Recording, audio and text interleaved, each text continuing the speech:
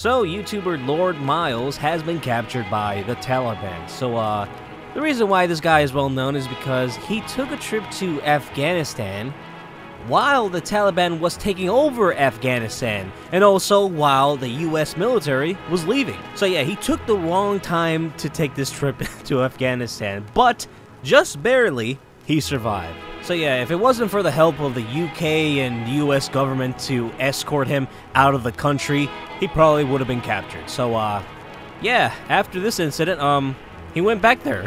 He went back there multiple times. And now the UK government is negotiating for his release. Actually, the UK government was in negotiations for other UK citizens that were in that country for humanitarian work.